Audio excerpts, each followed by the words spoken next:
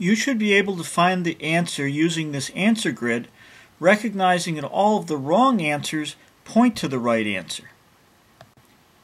We can quickly notice that 45 and 90 are related because 2 times 45 is 90. We can also notice that 10 plus 90 equals 100.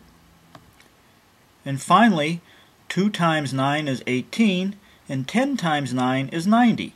Can you see which answer all of the other answers are pointing towards? That's the right answer. Now we can look at the word problem. The cost in dollars of manufacturing X refrigerators is $9,000 plus 400X. The amount received when selling these X refrigerators is $500X dollars. What is the least number of refrigerators that must be manufactured and sold so that the amount received is at least equal to the manufacturing cost? That's a real mouthful, so we want to focus as quickly as we can on the question. And that's down by the question mark. It says, what is, and something about equal to. Now let's examine the elements of the question more carefully. What is the least number of refrigerators that must be manufactured and sold so that the amount received is at least equal to the manufacturing cost? Let's look for each element in the question in the problem.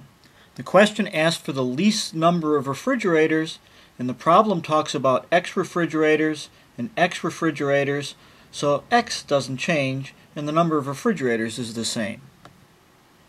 The question talks about manufactured and manufacturing cost, and the problem tells us that the cost of manufacturing the refrigerators is $9,000 plus 400X. The question asks us about the number of refrigerators that must be sold and the amount received, and the problem tells us that the amount received when selling these X refrigerators is $500X dollars. Now we can review all of the elements in the problem in the question. The cost in dollars of manufacturing X refrigerators is $9,000 plus 400X. The amount received when selling these X refrigerators is $500X dollars. What is the least number of refrigerators that must be manufactured and sold so that the amount received is at least equal to the manufacturing cost? So all those words boil down to one simple equation with one unknown. 9,000 plus 400X equals 500X. We can put all of the x's on one side of the equation so that 9,000 equals 500x minus 400x. This means that 9,000 equals 100x, so this means that x equals 90. That's right, 90 is the answer that 10, 18, 45, and 100 were all pointing you toward.